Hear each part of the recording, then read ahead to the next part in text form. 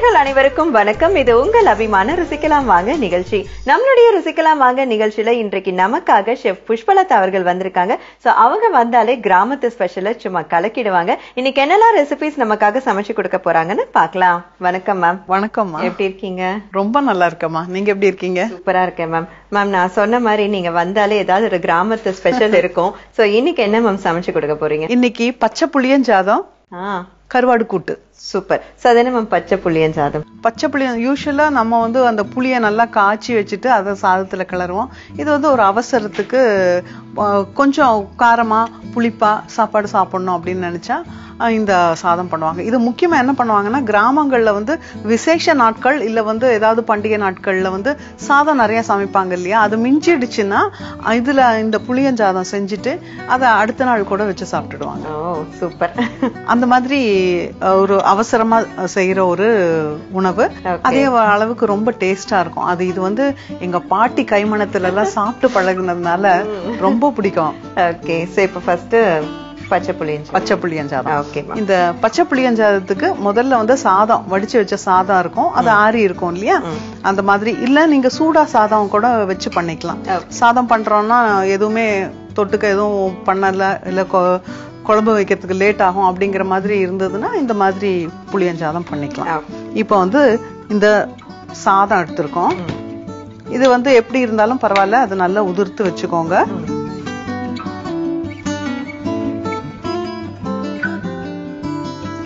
இதுக்கு புளிய ஊற வச்சுக்கணும். புளிய ஊற வச்சிருக்கோம். இந்த புளி கொஞ்சமா தண்ணி விட்டு ஊற வச்சுக்கணும்.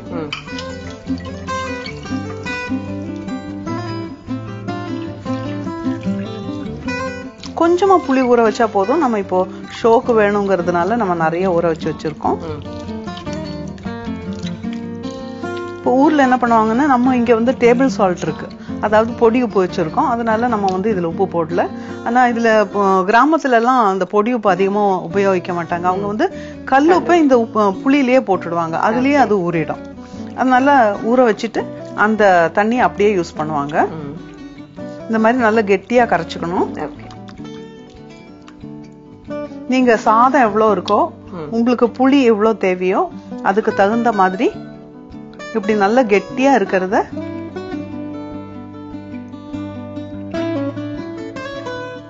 இப்படி கெட்டியா புளியணும், தண்ணியா புளியக்கூடாது. அப்பவே வச்ச சுடுசாதத்துல கூட இது பண்ணி சாப்பிட்டா ரொம்ப நல்லா இருக்கும். நீங்க புளிப்பு இது கொஞ்சம் புளிப்பு தூக்கலா இருந்தா ரொம்ப நல்லா இருக்கும்.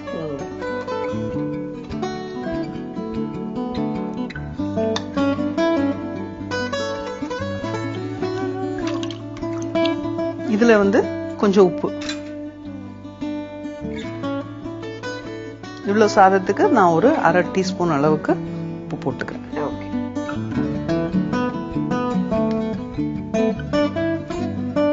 இது கூட கொஞ்சமா மஞ்சத்தூள். நீங்க சொன்ன மாதிரி கிராமத்துல நான் மண்சட்டியில பண்ணுவாங்க பாத்தீங்கன்னா, அது பாக்குறதுக்கே ஆசையா இருக்கும். அந்த புளிய கரைக்கும் போதே சாப்பிடணும்னு இருக்கும். அப்படி நல்லா அந்த இது பித்தளை பாத்திரம் இருக்கும் இல்லையா, அதுல வச்சு அப்படியே ஊற போட்டுட்டு கரைப்பாங்க. அதுக்கு எங்க பாட்டி அந்த புளி கரைக்கிறதுக்குன்னே 2 பக்கம் காது இருக்கும். அந்த பாத்திரத்துக்கு ஒரு சின்ன பாத்திரம், அந்த காது பாத்திரம்னு சொல்லுவாங்க. அந்த பாத்திரத்துலதான் எப்பவுமே, ஏன்னா அதுதான் அகலமா இருக்கும், கரைக்கிறதுக்கு வசதியா இருக்கும். இப்போ இதை மிக்ஸ் பண்ணிக்கலாம். இது நீங்க ஸ்பூன்லயும் மிக்ஸ் பண்ணிக்கலாம், ஆனா கையில மிக்ஸ் பண்ணும் போது எல்லா இடத்துக்கும் நல்லா ஈஸியா பரவும். இதுல மஞ்சத்தூள் உங்க இஷ்டம், கொஞ்சமா வேணுமா ஜாஸ்தியா வேணுமா அப்படிங்கிறது. அப்புறம் இன்னொரு விஷயம், இந்த சாதம் மிஞ்சிருச்சுன்னா அதை என்ன பண்ணுவாங்க அப்படின்னா, முதல் நாளே இந்த மாதிரி புளி உப்பு கரைச்சு இந்த மாதிரி சாதத்துல மிக்ஸ் பண்ணி வச்சிடுவாங்க. அது அடுத்த நாள் காலையில வேணுமோ மத்தியானம் வேணுமோ அப்போ தாளிச்சுப்பாங்க, சூடாக்கிடுவாங்க. அப்போ இது கெட்டு போகாது.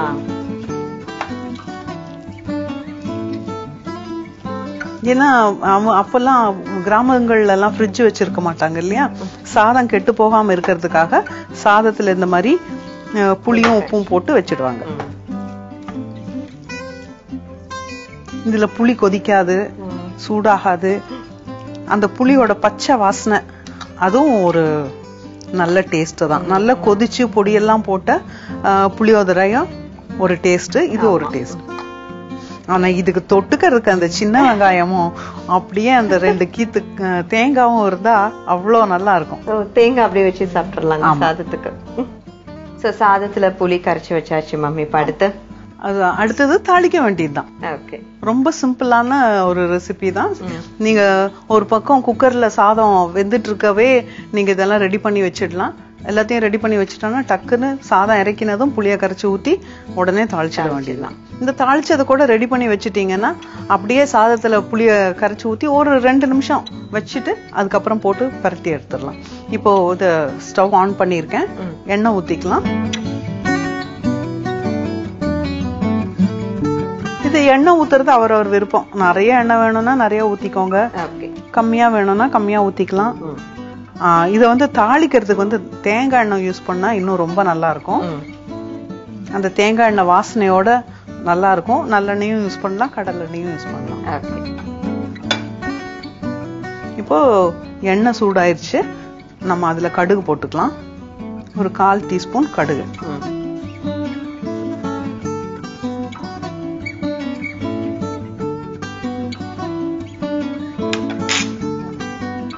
முக்கியமா புதுசா சமைக்க கத்துக்கிறவங்க, பேச்சுலர்ஸ் எல்லாருக்குமே இந்த ரெசிபி யூஸ்ஃபுல்லா இருக்கும். ரொம்ப யூஸ்ஃபுல்லா இருக்கும். நீங்க புளியோதரை செய்ய, அந்த புளி காய்ச்சல் செய்ய தெரியல அப்படின்னு நினைச்சீங்கன்னா நீங்க இந்த மாதிரி செஞ்சுக்கலாம். இதுலயே இன்னும் சில ஆல்ட்ரேஷன்ஸ் செஞ்சோம்னா அதுவே உங்களுக்கு அந்த புளியோதரையோட டேஸ்ட் வந்துடும். அது என்னன்னா அந்த பவுடர், புளியோதரை மிக்ஸ் இருக்கு இல்லையா, அந்த மிக்ஸுக்கு நம்ம யூஸ் பண்ற அந்த பவுடர், அதாவது சீரகம், தனியா, கொஞ்சம் 2 மிளகு, அப்புறம் மிளகா வத்தல், வெந்தயம் எல்லாத்தையும் கொஞ்சம் வறுத்துட்டு பொடி பண்ணிட்டு அந்த பொடியை நம்ம இப்போ தாளிக்கும் போது போட்டுட்டு அதுல ஒரு மிக்ஸ் பண்ணிக்கலாம். பர்ஃபெக்டான புளியோதரையா வரலன்னா கூட ஒரு அளவுக்கு புளியோதரை வரும். என்ன வேணுமா? உளுத்தம்பருப்பு கொடுங்க.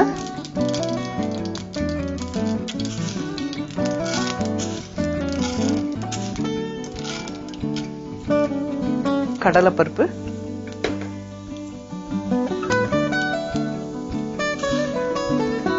நல்ல இது ஒரு ஸ்பூன், அது ஒரு ஸ்பூன் போட்டுக்கலாம்.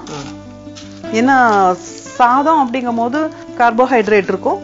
இப்போ அது கூட கொஞ்சம் பருப்பும் சேர்த்துட்டோன்னா அது கொஞ்சம் ஓரளவுக்கு புரோட்டீனும் சேர்ந்து கொஞ்சம் சத்தான உணவாகவும் ஆயிடும். பாதி பெரிய வெங்காயமும் பாதி சின்ன வெங்காயமும் போடுறேன்.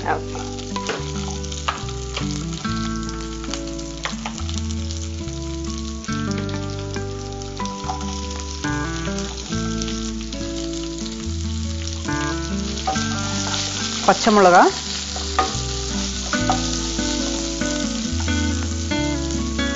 நல்ல ஒரு 2-3 பச்சை மிளகா காரத்துக்கு தகுந்த மாதிரி போட்டுக்கலாம். ஏன்னா இதுல காரம் வெறும் பச்சை மிளகா காரம் மட்டும்தான் இருக்க போகுது.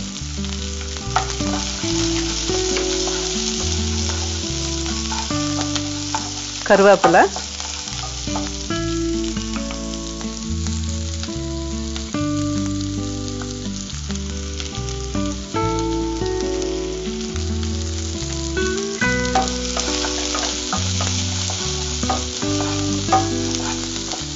இது நல்லா வதக்கிடணும். இப்போ அந்த புளியோதரையா வேணும் அப்படின்னு நினைக்கிறவங்க இதுல அந்த புளியோதரை அந்த பவுடர் இருக்கும் இல்லையா, அதை போட்டுக்கலாம். அதை போட்டுட்டு இதுலயே அப்படியே லைட்டா வதக்கிட்டு சாதத்தை கொட்டிடலாம். இப்ப வெங்காயம் நல்லா வதங்கினதுக்கு அப்புறம் சாதத்தை கொட்ட வேண்டியதுதான். இப்போ ஒரு சிலருக்கு வெங்காயம் கொஞ்சம் அந்த பச்சையா இருந்தாலே பிடிக்கும். ஆனா இந்த சாதத்துக்கு கொஞ்சம் பச்சையா இருந்தாதான் நல்லா இருக்கும். ஹாஃப் ஃப்ரை பண்ண போதும். ஹாஃப் ஃப்ரை பண்ண போதும். தொட்டுக்கிறதுக்கு எதுவும் வேண்டாம், அதுல இருக்கிற வெங்காயத்தை வச்சே சாப்பிட்டுடலாம். இது கூட இப்போ இந்த சாதத்தை கொட்டுறேன். பாத்தீங்கன்னா நம்ம இப்பதான் கலந்து வச்சோம், அதுக்குள்ள பாத்தீங்கன்னா அந்த புளியில ஊறி எப்படி ஆயிருக்கு பாருங்க. ஸோ ஃபர்ஸ்ட் வந்து சாதம் வடிச்சு வச்சுக்கிறாங்க. அந்த வடிச்சு வச்ச சாதத்துல புளி, நல்லா புளி வந்து தண்ணியா இல்லாம கட்டியா புளி கரைச்சி அதை விட்டாங்க. ஸோ அது நமக்கு எவ்வளோ அந்த புளிப்பு தேவை, அந்த சுவை தேவையோ அதுக்கு ஏற்ற மாதிரி புளி கரைச்சல் விட்டுக்கலாம். அதோட கொஞ்சம் மஞ்சள் தூள், தேவையான அளவு உப்பு சேர்த்திருக்காங்க. சேர்த்துட்டு எல்லாம் மிக்ஸ் பண்ணி கொஞ்ச நேரம் வச்சுட்டாங்க. இன்னொரு பக்கம் வானலியில எண்ணெய் ஊற்றி, அது எண்ணெய் நல்லா காஞ்சதுக்கு அப்புறம் கடுகு, உளுந்து, கடலைப்பருப்பு, காரம் எவ்வளோ தேவையோ அதுக்கு ஏற்ற மாதிரி பச்சை மிளகாய் சின்ன சின்னதாக கட் பண்ணி போட்டிருக்காங்க.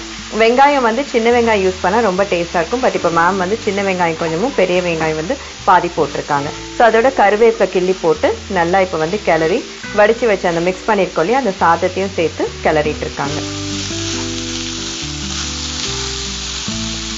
இந்த சாதம் வந்து ஆறி இருந்ததுன்னா கொஞ்ச நேரம் அப்படியே இந்த மாதிரி பண்ணிட்டு ஒரு 2 நிமிஷம் விட்டீங்கன்னா, இந்த மாதிரி எல்லாத்தையும் அமுத்தி இப்படி வச்சுட்டு ஒரு சிம்ல ஒரு 2-3 நிமிஷம் விட்டீங்கன்னா எல்லா சாதமும் சூடாயிடும். ஒரு வாட்டி திருப்பிட்டு மறுபடியும் இதே மாதிரி வச்சீங்கன்னா சாதம் ஃபுல்லா சூடாயிடும். இதே சூடு சாதத்துல பண்றீங்க அப்படின்னா அப்படியே கலந்துட்டு எடுத்துடலாம். இப்போ பாத்தீங்கன்னா இப்பதான் போடுறோம், அதுக்குள்ளேயுமே அந்த சாதம் நல்லா சூடாயிடுச்சு. அவ்வளவுதான், 5 நிமிஷத்துக்குள்ள பச்சை புளியஞ்சாதம் ரெடி. இதுல வந்து நீங்க அந்த பொடி போட்டீங்கன்னா உங்களுக்கு கிட்டத்தட்ட அந்த புளியோதரையோட இது வந்துடும்.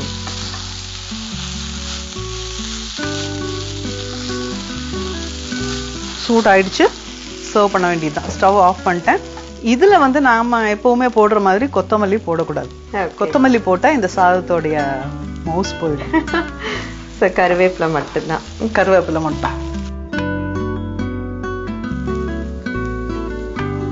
இப்போ பச்சை புளியஞ்சாதம் ரெடி. இதுக்கு மேல தேங்காய் அப்படி பல்லு பல்லா கீரி, தேங்காய் வந்து பரிமாறும் போது போட்டா போதும். இது மேல தேங்காய் போட்டுக்கலாம். தேங்காய் போட்டு ஒரு சில கலந்து விட்டுக்கணும்னாலும் விட்டுக்கலாம். இல்லைன்னா இந்த மாதிரி ஒரு கீத்து பக்கத்துல வச்சுட்டு சாப்பிட்டுக்கலாம். ஸோ மேம், வெயிட்டிங் பச்சை புளியஞ்சாதம். இப்போ நானும் சாப்பிட்றதுக்கு வெயிட்டிங். அதுக்குள்ள நீங்க இந்த கருவாடும் சீக்கிரம் செஞ்சு கொடுத்துட்டீங்கன்னா. ஆமா, அதுவும் ரொம்ப ஈஸியா சீக்கிரமா செய்யக்கூடிய ஒரு ஐட்டம் தான். இப்போ இதுக்கு கருவாடு வந்து நெத்திலி கருவாடு. அந்த மாதிரி நெத்திலி கருவாடை எடுத்துட்டு அதுல வந்து இந்த தலையும் வாலையும் கிள்ளிட்டு கொஞ்ச நேரம் தண்ணியில ஊற போட்டுட்டு நல்லா அலசி எடுத்துக்கணும். எடுத்து வச்சிருக்கோம். இப்போ வந்து ஸ்டவ் ஆன் பண்ணி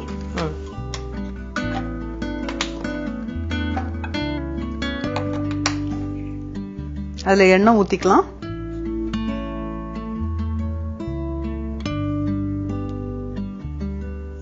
இதுல வந்து இந்த கருவாடை வந்து லைட்டா வறுத்துக்க போறோம். அதை வறுக்கிறதுனால கொஞ்சமா அதிகமா எண்ணெய் விட்டுருக்கேன். இந்த கருவாடு தொக்கு ஒரு ஆப்ஷன். அது எல்லாமே நீங்க வெறும் தேங்காவும் வெங்காயம் வச்சு கூட சாப்பிட்டுக்கலான்ட்டீங்க. இன்னும் வேற என்னெல்லாம் காம்போ இருக்கு நல்லா இருக்கும் மேம்? இதுக்கு வந்து இந்த வெங்காயத்துல வந்து இதே புளி தண்ணி கொஞ்சம் இருக்கு இல்லையா, வெங்காயம் பச்சை மிளகாய் அப்படியே கட் பண்ணி போட்டு கொஞ்சோண்டு மிளகாத்தூள் உப்பு போட்டுட்டு கொஞ்சம் அந்த புளி தண்ணியை விட்டுட்டு ஒரு பிசைஞ்சு, அது இதுவும் புளிப்பு, அது கூட இன்னும் ஒரு புளிப்பு, அப்படியே மாங்காய் சாப்பிட்ட மாதிரி இருக்கும். அப்புறம் மாங்காயில பொடி பொடியா கட் பண்ணிட்டு அது கூட வந்து கொஞ்சம் தேங்காய் எண்ணெய் விட்டுட்டு உப்பு மிளகாத்தூள் போட்டு அதுவும் வச்சுக்கலாம். அந்த மாங்காய் ஊறுகாய் வைக்கிற மாதிரி அது ஒரு ஃப்ரெஷ் மாங்காய். இல்லையா நீங்க வந்து அந்த தேங்காய் சட்னி, நம்ம நார்மலா அரைக்கிற தேங்காய் சட்னி அதுவும் வச்சு சாப்பிடலாம். இப்ப எண்ணெய் சூடாயிடுச்சு. இதுல இந்த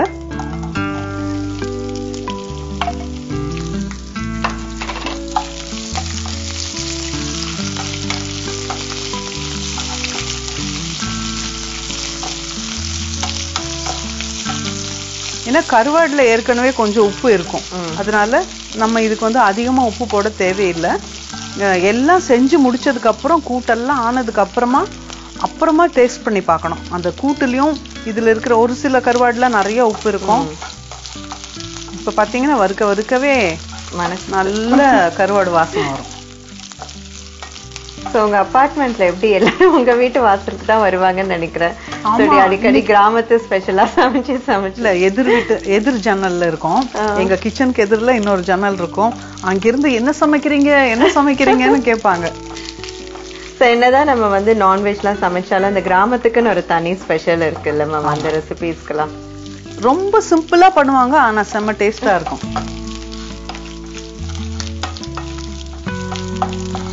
இப்ப சும்மா அப்படி லேசா பொரிஞ்சிடுச்சு.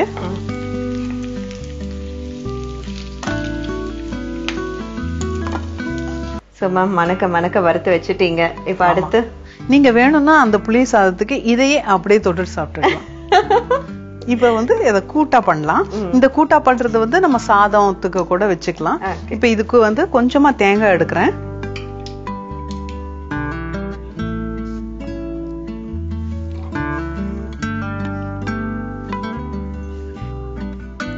இது கூட ஒரு ஸ்பூன் சாம்பார் தூள், இல்ல காரம் எவ்வளவு தேவையோ அந்த அளவுக்கு போட்டுக்கலாம். கொஞ்சம் சீரகம். கூட்டு அப்படின்னு பேர் சொன்னாலே அதுல சீரகம் தான். இப்போ தேங்காய் அரைச்சிக்கலாம்.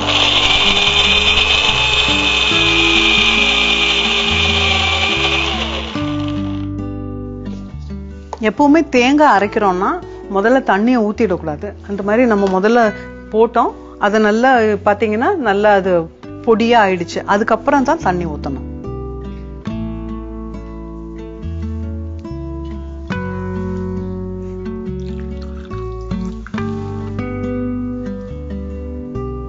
இப்ப கூட கொஞ்சம் புளி,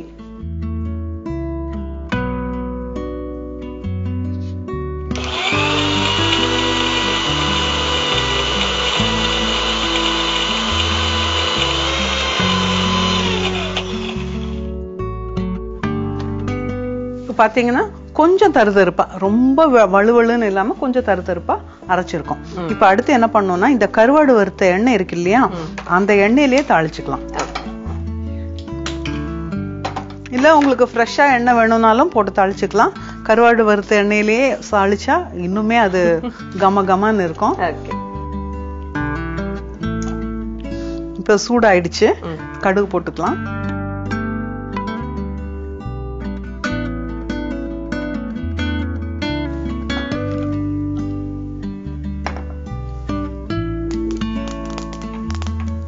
கடுகு பொரிஞ்சிருச்சு. வெங்காயம், சின்ன வெங்காயம், கருவேப்பிலை,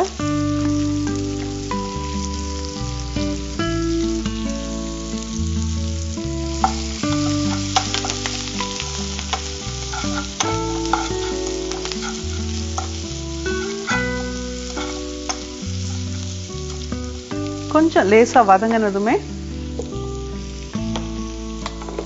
இந்த அரைச்சு வச்சிருக்கிறத போட்டுக்கலாம். ஸ்டவ்வை கம்மி பண்ணிடணும்.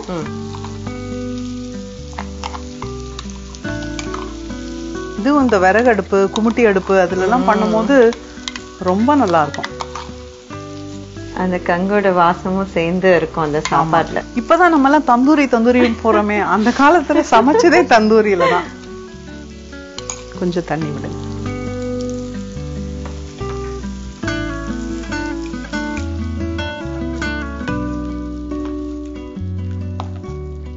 இது போட்டுட்டு கொஞ்சமா இப்படி தண்ணி ஊத்தி கொஞ்சமா கொதிக்க ஆரம்பிக்கும் போது இந்த வறுத்து வச்சிருக்கிற கருவாடு,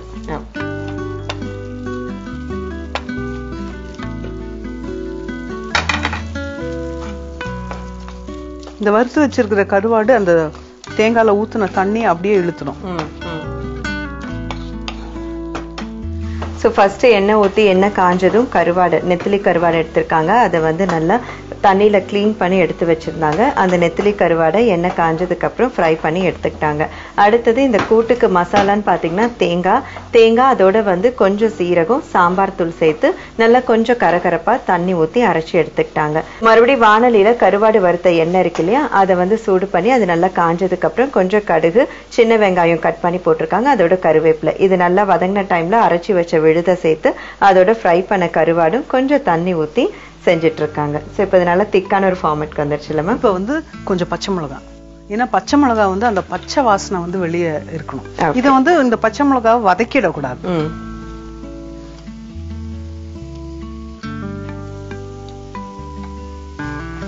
முதல்ல போட்டு அந்த எண்ணெயில வதக்குனீங்கன்னா இந்த டிஷ்ஷுக்கு, ஏன்னா இது வந்து தொட்டுக்கிற டிஷ், கடைசியில அந்த பச்சை மிளகாய் போட்டு அதை கொஞ்சம் இந்த இதுல ஊறணும், இந்த கருவாடு வாசனை அந்த கூட இருக்கிற அந்த மசாலால. அவ்வளவுதான். இந்த மாதிரி ஆயிடுச்சு. கொஞ்ச நேரம் ஆக ஆக இது வந்து நல்லா ட்ரை ஆயிடும்.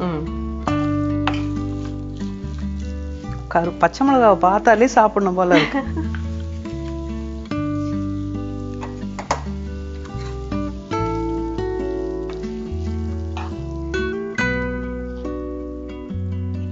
கருவாடு ஏற்கனவே வறுத்துட்டோம். பச்சை மிளகாவை நல்லா கீறி போட்டுக்கலாம், இல்ல பொடியா நறுக்கி மட்டும் போட்டுடாதீங்க. ஏன்னா உங்களுக்கு எடுத்து சாப்பிடும் போது அந்த சுவாரஸ்யம் போயிடும். Thank you ma'am. ஸோ கிராமத்து ஸ்பெஷலான பச்சை புளியஞ்சாதம், அதுக்கு காம்போவா கருவாடு கூட்டு செஞ்சு கொடுத்துருக்காங்க.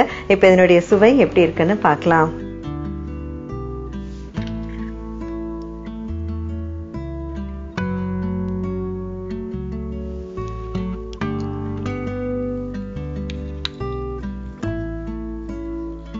தேங்காய் பல்லு பல்லா போட்டது நல்ல கிரன்ச்சினஸா இருக்கு.